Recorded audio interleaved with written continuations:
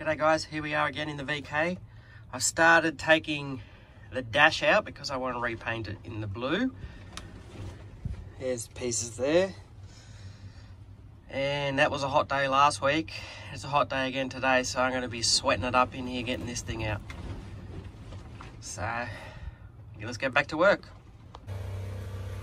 Zena's decided she wants cuddles with me to help me get the dash out. We're making progress, but this certainly doesn't help. Does it? No, it doesn't. It doesn't help at all. Can I get back to work? Can I get back to work? Okay guys, it's been another couple of hours and we have all the dash out. Now we'll clean it up and get it ready to paint. The 3 bolts that hold the top of the dash on, nightmare.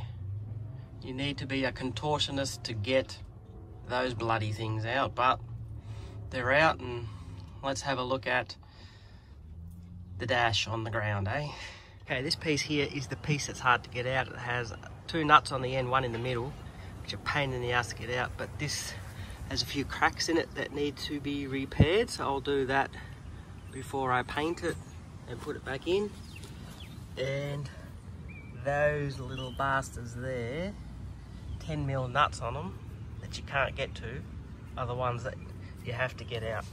And Zena's back to say hello. Hello Zena. Okay guys, the whole dash is out. Here it is, ready to paint.